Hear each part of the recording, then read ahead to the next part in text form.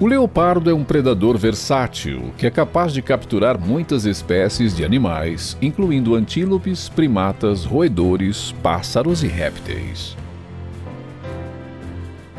Sua dieta varia dependendo do habitat em que vive e da disponibilidade de presas na área,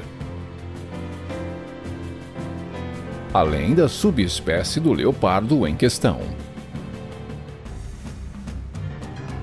Esses felinos são animais ágeis e poderosos, capazes de correr em alta velocidade e saltar grandes distâncias para capturar suas presas.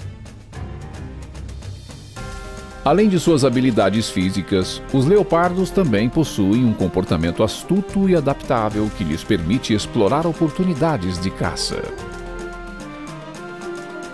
Porém, mesmo com todas essas habilidades, o leopardo pode acabar atacando um animal no qual não pode matar.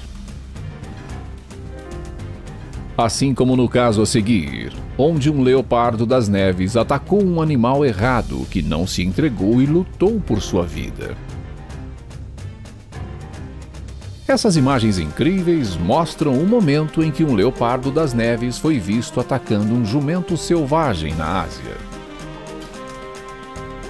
O leopardo fica pendurado no pescoço do jumento tentando derrubá-lo. Em certo momento, o jumento até cai, mas se levanta novamente. A batalha foi longa.